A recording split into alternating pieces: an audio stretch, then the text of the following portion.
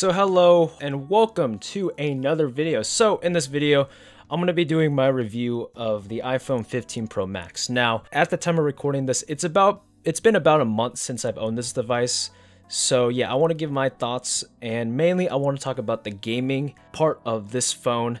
As one, my channel is around gaming and I want to keep it that way. So this is going to be a gaming focused review. And two, I want to give my concerns and talk about the state of mobile gaming in 2023. So yeah, let's get into it. I have a list right here of things I want to say and things I want to talk about. But yeah, I do want to first give my overall general thoughts of the phone first, as it kind of, hopefully it will set up my overall thoughts of the phone as a whole. So yeah, let's get into it. So first, let's talk about what I like about this phone. So first of all, the phone feels a lot lighter than I anticipated. I mean, this thing is relatively, it's not like the lightest phone in the world, but it's definitely lighter than any previous like Pro Maxes. Like my mom has a 12 Pro Max and it felt quite a bit heavier than this phone. It's not like significant, but it's there, so it's nice to hold in the hands, and I can still one-hand this for the most part. Next up, the action button here, that was another feature. I love this thing. Being able to just like, make a shortcut and basically make a second control center for all my things, so like toggle work, rewards apps, cameras. Let me see if I can do it again. Quickies, so stuff like setting my timer, setting an alarm, toggle mute, stuff like that. This action button is a game changer for me and my workflow, so really happy that that's in here. Also, next up, and speaking of the action button, the cameras are great. Love these things. Basically, the reason why I adore the camera so much is because most of my content on this channel, the IRL stuff, use an iPhone camera, so I don't have to use the iPhone 12 camera anymore. This is significantly improved compared to the old iPhone 12, so yeah, I'm definitely going to be using these cameras way more for future YouTube content and potential videos. So yeah, hopefully you guys enjoy that in the future. So yeah, next up I want to talk about the USB-C port. I think this is the next obvious addition. Now, the USB-C port is there for obvious reasons. Thank you, EU, by the way. Being able to just use one cable for everything here, and not just that, the expansive list of accessories that you can use, and you can use like SSDs, docks and stuff like that, but most importantly, especially for gaming, wired USB-C controllers. Now, like say that you had an Xbox or PS5 controller and it ran out of battery and you need something real quick, instead of separately charging it, you can just plug this directly in to the iPhone and it should still work technically. I mean, the possibilities here are endless, but it's definitely really nice for those gaming purposes that rely on a USB-C port. So yeah, thanks EU for bringing that back again. So yeah, anyways, also the speakers in this phone are great, especially for listening to music and gaming. It's great. So that's a lot of the things that are good about this phone, or most of the stuff that I want to say that I love about this phone. Now I want to talk about the ifs, the S, and the kind of the negatives. So first of all, not a big fan of the dynamic island here. I know why it's there, but it being there, just I'm not a really big fan of it. The problem with it is that, especially when you're playing video games or apps, if you're doing them sideways, sometimes the UI will block the UI will be blocked behind the pill if it's not oriented or optimized properly, and you can't edit the screen bounds. So yeah, in some games you can barely see what you can, not even barely, you can't see what's going on behind the pill, and that becomes a problem in some apps. So yeah, not a big fan of it. Wish there was just nothing there, or just like a small hole cut out like Android phones are, but it's whatever. It's not the end of the world. Next up, the 120 Hz refresh rate. Now, this was something that I was excited for, as I'm a big advocate on 120 Hz, but the major problem with 120 Hz on the iPhone is that the adaptive refresh rate isn't as consistent as I thought it would be, like compared to the iPad. I don't know what it is, but sometimes in the software, the adaptive refresh rate sometimes lags behind. So like say that I swipe here, oh, I want to go to my notification center. There's a little bit of lag there, as you can see there. It was very strange why it does that. I feel like it's a software optimization issue, but the 120 Hz refresh rate doesn't feel that great on this phone, just because of how inconsistent the adaptive refresh rate changes and lags. and it kind of makes it a little bit unpleasant. I wish hopefully they address it, because this is, hopefully if they address it, this will probably be a pro. And obviously, like, 120 hertz is the standard for a lot of Android phones. So yeah, they need to address that. So even though I love the 120 hertz refresh rate, it's that problem that's making me put this as a con at the moment until they fix it. So yeah. And then finally, the price. $1,200 is expensive, and there's no, going around it. I mean, this is a flagship phone with big boy specs. So yeah, I mean, $1,200 is not cheap. I mean, look at the S23 Ultra too, like $1,200 starting. It's crazy to think about how expensive phones are. So it's gonna be hitting a dent in your pocket, especially if you plan to use this as a gaming phone. So yeah, I just want to keep that in mind.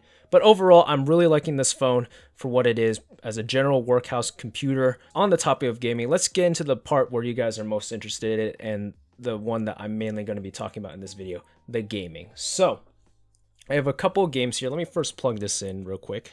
I do have my screen capture here on my Mac. All right, so here we are recording. Now, I'm going to show you guys a couple of games here. Let's first start with Angry Birds here. I mean, I want to start off with one of the classics. All right, it's a little bit wonky right now. I have my audio pulling out of my Mac right now, so as I'm recording this. So yeah, I mean, Angry Birds, is Angry Birds. I don't need to kind of go in depth here. If you're buying, let me go to a different level. This one is giving me a lot of trouble, but let's just do this one right here. But my point is that if you're buying a $1,200 phone to play Angry Birds, you need to reconsider it, because there's no way that this game can't run on something like a iPhone SE or even like an Android phone for like less than $500. I mean, let's be honest here. If you're playing games like these, don't bother with a Pro. And if that's your focus, yeah, don't bother with a Pro. Oh my god, am I actually gonna fail this? I actually failed that. Okay, let me try that one more time. There we go. Holy moly, that took a while.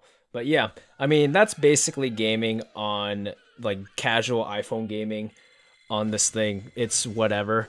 Obviously, if you're going to be buying this phone, you probably won't buy this just to play, like, Candy Crush, unless you really are a first world rich person who has the money to afford it. But yeah. All right, so next up on my list here, let me see here. Let's take a look. Not there. Let's do something a little bit more intensive here. So let's go to, let's say Minecraft here.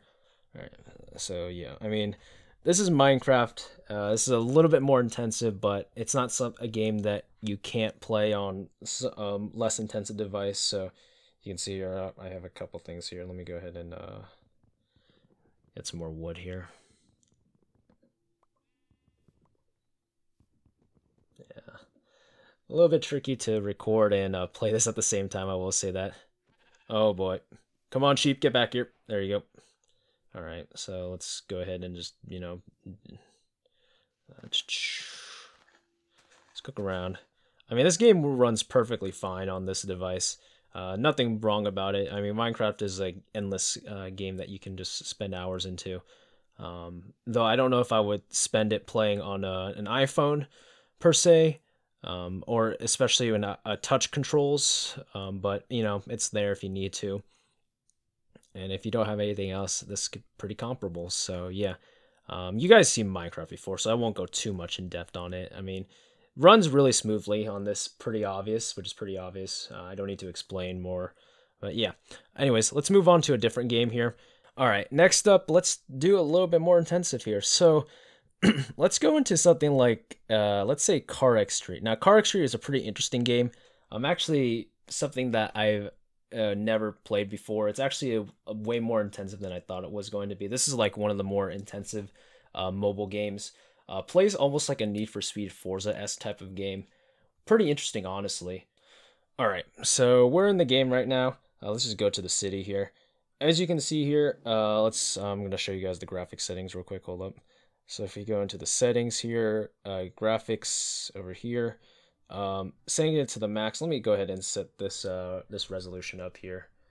Why is my resolution so low? I'm going to set it to 5. But yeah, anyways.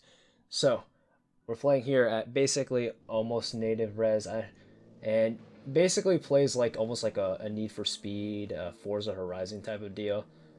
Plays pretty well. I mean, very smooth gameplay wise. Man, these types of games are games that I live for. There's just one little problem with a bunch of them, and I'll get into that as I continue on. Oh, it's lagging a little bit there as it's trying to load in. Yeah, some of the stuff. So, oh my god. All right, so yeah, we're just gonna be driving around the city for a little bit, but yeah, as you can see here, it's relatively smooth. I mean, it's obviously gonna be a little bit better if you lower down the graphics a little bit. And honestly, like for a screen this small, I think you should be okay with lowering the graphics down. I mean, this is a mobile phone. I'm not expecting the world out of this thing, so yeah. The 8 gigabytes of RAM though. This thing has, outside of the insane, really good GPU and CPU that this thing has, it's the fact that this phone has 8 gigs of RAM compared to like less on earlier phones, which makes, oh my god, do not, oh my god. Anyways, it's the 8 gigs of RAM that makes this run relatively smooth, especially when you're multitasking and have some other things in the background. So yeah, I'm just gonna play this a little bit. Oh my god, I need to remember to brake and stuff. So yeah, all right, continue going on here. You can see here. Oh, did I hit into a tree? Oh, the tree hit. Yeah, traction, whatever. I'm just demoing this right now, but yeah. Anyways. Alright, just gonna continue driving around. Yeah, I mean, this game runs relatively fine. I will say the phone does get a little bit toasty.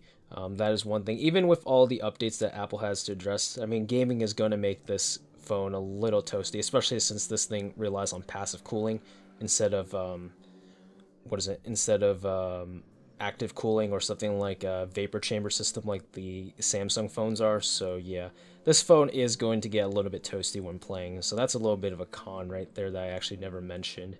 Especially when you're gaming, it's going to be a little bit of a problem. Your hands are not going to be comfortable after longer gaming sessions. So yeah, all right, let's go ahead and just go on to the next game, I guess. You can see here, this is CarXStreet. Really good game, recommend it. But yeah, let's get into the next game. Alright, so Warzone Mobile is unfortunately not working for me right now, and so because of that, we're just going to be playing the next most intensive game that I have on this phone, which is Genshin Impact. I wish Warzone Mobile worked. I do have some gameplay of it, so I will be showing it later on in the video, but Warzone Mobile has a bunch of connection issues that I have right now, so kind of unfortunate that I can't show it to you guys in live, but yeah, it's really good. It's honestly really good for what it is. But anyways, we'll go ahead and play some Genshin Impact here. Oh, forgot to turn on my thing there.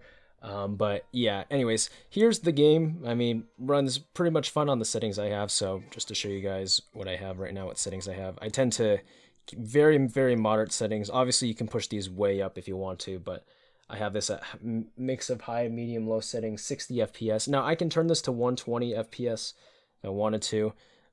Let's try it right now, actually. Let's see here, so yeah, I mean, you can definitely tell the 120 FPS on here. Let's go ahead and just do some commissions, I guess, while we're here. Oh yeah, you know, it's Genshin Impact. This is one of the most intensive games on this thing, so yeah, this phone does get really toasty. I will say that, especially on Genshin and Warzone Mobile. Oh, and you can see the lag spikes there. Yeah, this game, this phone does get quite toasty, and it will definitely tank some of the frame rates if you have stuff on super high FPS. So just kind of want to bring that up. This is, if you're going to be planning to play this for multiple hours, especially if you're going to be playing some of the AAA games that are coming out, I do suggest you either lower the settings or you just, you know, play in bursts, because this phone does struggle playing hours on end on these intensive games. Even if I'm not playing on the highest settings, which is kind of crazy to think about.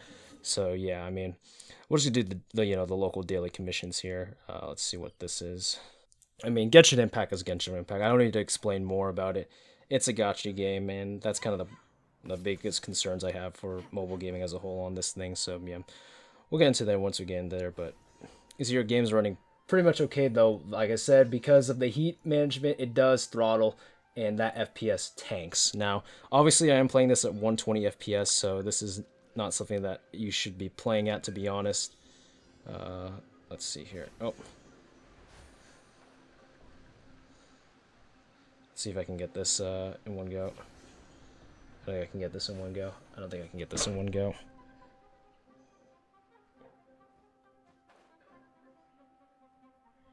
Yeah, no way. Oh, this is gonna take forever, huh? Come on, can I make it? It's so tough. Oh, I got it. It's crazy. Yeah, you can see that there were a bunch of frame spikes running at this game at 120, so yeah. I guess that's enough for the showcase here. I guess I can go ahead and talk about my overall thoughts on gaming as a whole on this thing, so yeah. Let's get into it. Alright, so we showcased the couple of games here. Now, I will be showing a bunch of other games as footage as I'm recording this during this section, so yeah. Anyways, I want to kind of discuss, so there's some really good games in this on this device. Stuff like Transitor, I love this game. SpongeBob, you know, there's actual games that you can play that are not just like mobile games, quote-unquote mobile games. There are actual like full-featured indie slash stuff that came out on console as well that have made it onto mobile and stuff like that. And especially with Apple, if they push AAA to the point where it gets successful on the iPhone, I can see the entire mobile space completely transforming its game quality and really seeing those really good, really high quality, not like pay to win games come over. Like, could you imagine Elden Ring on mobile? That'd be crazy. So yeah, I'm really hoping that Apple sticks to their guns and really pushes the AAA space onto mobile, but there are a couple problems that I see right now with mobile. So let's get into it. First of all, touch controls. I think you've seen me play this. It's pretty tough to play with touch controls. Now, for games, for a bunch of these games, now they have, you know, they have actual like dedicated buttons for different actions and they have their own dedicated touchscreen layout, right? But there was footage of Resident Evil 8 that leaked out, and based on it, it seems to be that the touchscreen layout is just basically an Xbox 360 controller as a touchpad. And from my experience, that is probably the worst way that you can program a touchscreen layout. It doesn't feel good, and it basically forces most players, in my opinion, to have to use something like an actual controller. So basically, they're going to have to spend extra money to buy a controller. And that's no bueno. People don't want to spend money, especially with how inflated the economy is. So yeah, I'm really hoping that once these games come out, they are optimized for touchscreen devices, because obviously in the end, these are touchscreen devices. No one wants to bring a controller with them in their pocket to play a game. At the same time, no one who doesn't have one wants to spend money just to play a game optimally. So yeah, that's number one. Number two is the pricing structure. It's been revealed that Resident Evil 8 will be $30, which I think is a completely fair deal. Resident Evil 8 is a great game, but it is a pricing structure that hasn't been really tested before on the mobile space, especially the mobile gaming space. A lot of the games that you see here, stuff like Genshin Impact, SpongeBob, they're either free-to-play gacha games like Genshin Impact, or they cost under $10. SpongeBob, Battle for Bikini Bottom, Transitor, all costing under basically $5 from when I purchased them. Minecraft was probably the most expensive game that I bought outright, and that was only like $7. So to see a $30 game just boom on the App Store is going to basically, I can see that turning some heads away. Now, I will say this, Resident Evil 8 is offering the first couple of like hours of content for free. So it allows them to people to try out the game before they buy it. But I'm just hoping that this pricing structure doesn't completely change, because I think my concern is that if the $30 pricing structure doesn't go well, I can see them instead switching to like, oh, instead of that, let's charge $5 per episode, or like $5 per chapter. And that's a pricing structure that I don't want to see. I just want, you know, the full-fledged experience, one-time payment, that's it. I'm hoping it doesn't devolve into that. And finally, I want to discuss the elephant in the room. This is probably the biggest concern I have for gaming on the iPhone. It's the competition. I mean, you got, especially with how big the PC handheld space has bloomed, so you got stuff like the Steam Deck and stuff. I'm struggling really to figure out where this belongs in the gaming space. Let's be honest here, okay? I wanna sit down here. If someone wanted to play Resident Evil 8, right? I'm not going to recommend a $1,200 phone to play Resident Evil 8 on. I'm going to recommend them either to buy it on their console if they own one, or if not, just buy a $400 Steam Deck. I mean, where's my Steam Deck? I don't even have it right now, but I think I would rather them spend way less money to spend on a platform that is known to last and has matured for specifically AAA gaming, rather than spending $1,000 to $1,200 on an untested platform to play that game. And that's kind of the biggest thing, is that Apple has yet to prove themselves that they mean business in the gaming industry, and that's a big problem.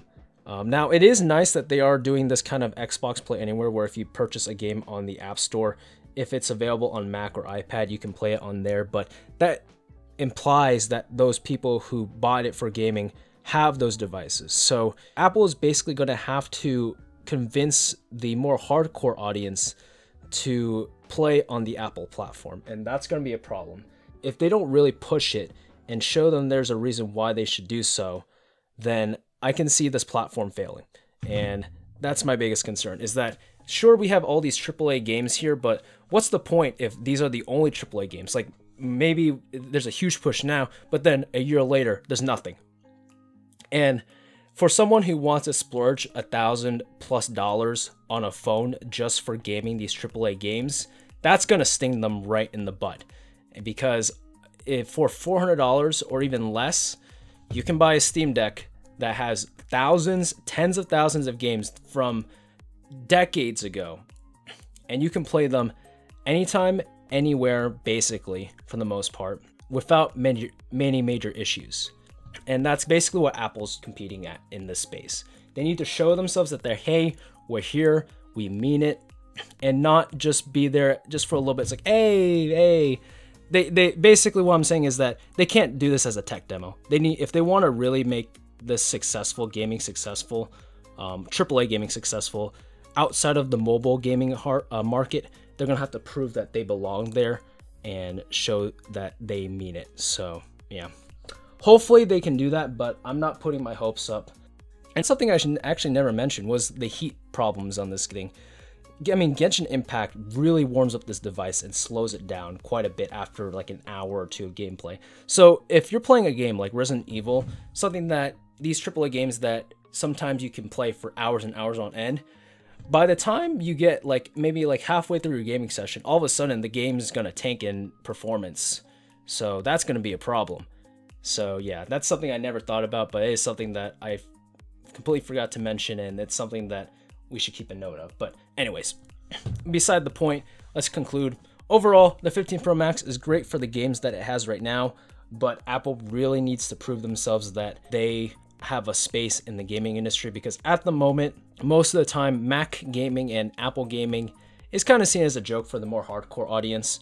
So yeah, anyways, I think that's going to be it for the video. This video's been going on long enough. Hopefully you guys enjoyed the video. If you did, make sure to leave a like. This one's been I've been basically rambling for so long now that I've kind of lost track of thought. Running into so many issues with screen recording, but yeah, hopefully you guys enjoyed the video. Yeah, hopefully you guys enjoyed. I said hopefully you guys enjoyed so many times, but anyways, if you did, make sure to leave a like. I'll see you guys in the next one. Later.